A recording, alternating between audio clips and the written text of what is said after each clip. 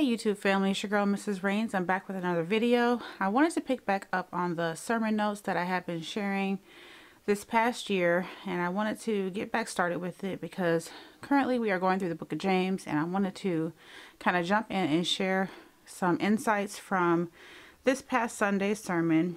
And this sermon came from James chapter 5 verses 13 through 18. If you have your Bible, please follow along.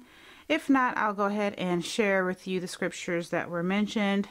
So right here you can see how it starts out. Is anyone among you in trouble? Let them pray. Is anyone happy?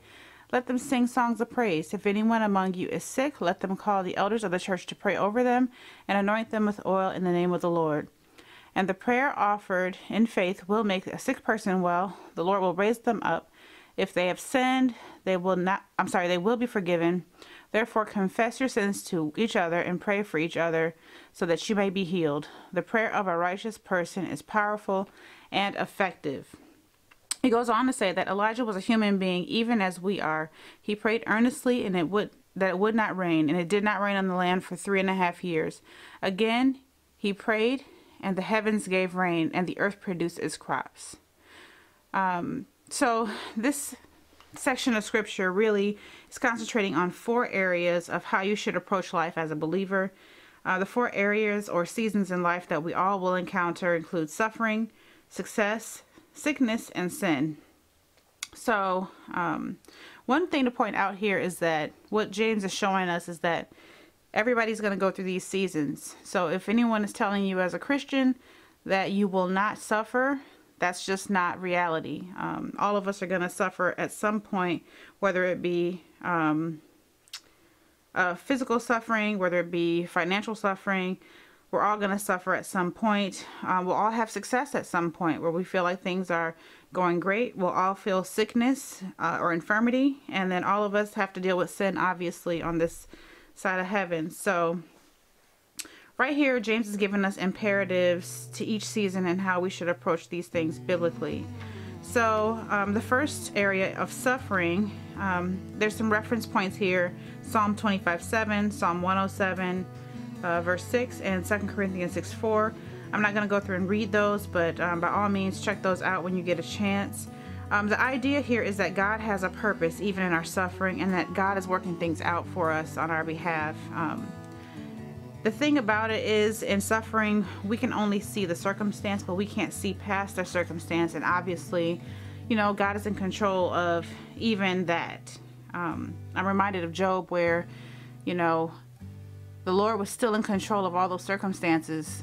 The enemy had to ask God for permission to afflict Job, physically, his sickness, financially by taking away his entire, his crops and his animals, and then also by taking away his family. So a lot of things that Job had to deal with, God was in control of those circumstances, and he also was in control of those circumstances later in Job's life when he gave him back more than he had to begin with, and he had that success. So it's important to kind of pay attention to that. The second area of success, it kind of gives you the idea of cheer or good fortune and hope, what we consider good fortune. And in this area of life, you should be praising God. So in the first area of suffering, you should be praying. And then in the area of success, you should be praising, declaring what God has done for you and proclaiming about his blessings that he's allowed. He should be part of your testimony. You should be grateful and thankful. And then our pastor kind of went ahead and talked about the ways you can tell a Christian is walking in the Spirit. They'll be filled with songs, thanks, and they will be submissive to the Holy Spirit. So, you know, definitely those are some ideas that definitely are biblical and kind of give you an idea of whether someone is walking with the Spirit or not. The third point is sickness. In sickness, we should be prayerful first, but also it mentions calling for elders. That's going to be pastors, that's going to be ministry leaders, people that you consider strong in the faith. They will be intercessory prayer for you. They'll petition in the name of the Lord on your behalf. And when you see that the scripture mentions the Lord raising up people, even those who are sick and infirmed, it doesn't necessarily mean they'll be raised up in this lifetime. So when we do go on to glory, there'll be no sickness, there'll be no disease, there'll be no infection, there'll be no pain. So you'll be raised up. It's a matter of time. Is it going to be in this life, or is it going to be in glory? So keep that in mind. Our pastor also mentioned a scripture reference where you're told, by his stripes we are healed. Healing sometimes is a physical healing, sometimes it's a spiritual healing, and then sometimes it's not till glory. So it's important to keep those things in mind. The last area is sin. So we are to pray, praise, and petition, and then the next area is confession. So in sin, you should confess, seek forgiveness. Psalm 51 is a written confession of an adulterous, murderous king in King David.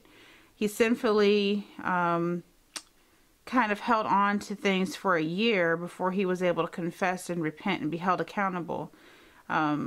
It's important also to pay attention to James 5:17, where James talks about Elijah, who's a man just like us, and about him giving the example of him praying for rain, praying for a cessation of rain and it not raining for 3.5 years, and then praying for rain, in which he did, rain did come down. And it wasn't that Elijah was a super spiritual person. It wasn't that he had some extreme closeness to God that allowed him to pray down rain. But he knew God's promises from the book of Deuteronomy, and he recognized what God said, and he knew God's will. And he sincerely sought God's will and said, you know what, Lord, you said this in Deuteronomy, so I'm praying that this happens. And I think praying God's will according to his word is what found Elijah success in that. Confession is important because you can confess to the Lord, but you also need to confess to someone around you. And a lot of times, some things that are happening in your life are a result of sin you're holding on to. And sometimes the sin you're holding on to, the Lord is trying to get your attention. So it's really important to not only confess these things to the Lord, but then publicly confess them to a trusted spiritual leader, because, you know, these things need to be dealt with in our lives. So that is a quick overview of this week's message. Please also leave comments in the comment section below. I would love to hear from you and your take. And again, the scripture reference here, this is James chapter 5, and I'm reading from verses 13 on through verse 18. Verse 19 wasn't included, but I'll go ahead and read that one for you. My brothers and sisters, if any one of you should wander from the truth and someone should bring that person back, remember this: whoever turns a sinner from the error of their way will save them from death and cover a multitude of sins. So if you are suffering in these areas, or if you are finding joy in these areas, so that means suffering, success, sickness, and sin, if any of these areas are currently your season, by all means, talk to believers in your fellowship, those who are close to you. We're meant to be together, sharpening one another. We are not meant to be in the desert alone. Although that was something that Christ had to endure, we don't have to endure that. We share each other's burdens. So I encourage you to show love by somebody, and I encourage you to be the one that somebody is able to love on, because a lot of times we don't let people in. So I hope all of you are doing well and enjoying yourself this fine day, and I hope to see you again on the next edition of Sermon Notes. Talk to you soon.